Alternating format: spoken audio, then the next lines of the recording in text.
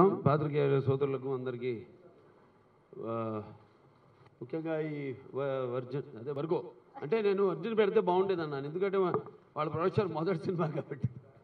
నిర్మాత అద్వై సరే సరే కాసేపు సార్ అది కూడా కొంచెం సమంజసమే అనుకున్నాను, వర్గో కూడా. సో ఈ వర్గో బ్యానర్ కింద అద్వై నిర్మించిన సెహరీ చిత్రం యొక్క ఈ ఒక మొదటి పోస్టర్ సెహరీకి చేసిన పాత్రికేయ సోదరులకు, ఈ కార్యక్రమాన్ని వీక్షిస్తున్న ప్రేక్షక దేవుళ్ళకి అందరికీ నా కళాభివందనాలు తెలియజేసుకుంటున్నాను.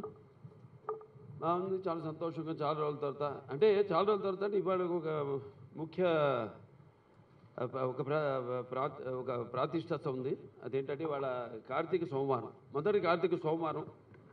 సో మొదటి కార్తీక సోమవారం రోజు ఈ మనం జరుపుకునే ఈ కార్తీక సోమవారం పండుగ పర్వదినాన ఈ యొక్క సెహరీ చిత్రం యొక్క సెహరీని చేసుకోవడం చాలా సంతోషంగా ఉంది అందరికీ. అలాగే నేను కూడా అంటే ముఖ్యంగా మన అద్వై, దాని తర్వాత హర్ష్ సినిమా హీరో, అతను కూడా వర్జిన్ అదే ఇవాళ పుట్టాడు. అతను కూడా పుట్టినరోజు ఇవాళ. అతను పాపం పుణ్యం ఏం తెలీదు, ఎన్ని తెలుసు. సరే అతను వచ్చి మొదటిసారి నన్ను పిలిచి సినిమా ఈ యొక్క పోస్టర్ ఆవిష్కరణకు పిలిచినప్పుడు డైరెక్టర్ గారు రాలా. అప్పుడు రాలా, చెప్తారు కదా మీరు రావాలి, నేను చెప్తే నమ్ముతారు జనం. ద్వారక ఏం సాగర్ ద్వారక, జ్ఞాన సాగర్ ద్వారక. సరే జ్ఞానం ఎందుకని లేదంటే వచ్చి ఈయన రాలేదు కానీ మొత్తం కథంతా ఈయన చెప్పేశాడు. ఎవరు హర్ష్. సినిమాలో ఉంటుందంటే మనిషిలో ఒక ఎక్సైట్మెంట్, అది ఆర్టిస్ట్ కావాల్సింది ఏంటంటే ఒక తపన. వచ్చి కథంతా ఆయన చెప్పేశాడు మొత్తం నాకు, అంటే చెప్పించుకున్నా. అప్పుడు తెలిపేవారు 5 నిమిషాల్లో.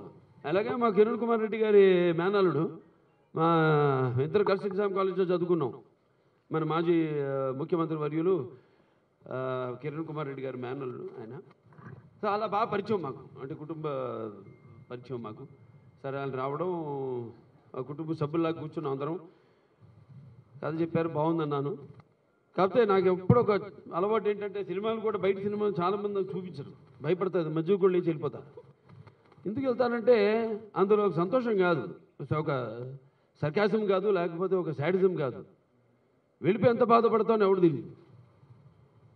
కొంతమందికి సలహాలు కూడా ఇస్తా ఉచితంగా, నేనేం కన్సల్టెన్సీ పెట్టుకోలేదు ఐటీ లాగా. ఇస్తా సలహాలు, పాటిస్తే వాళ్ళు ఓకే, పాటించిపోతే వాళ్ళ కర్మ.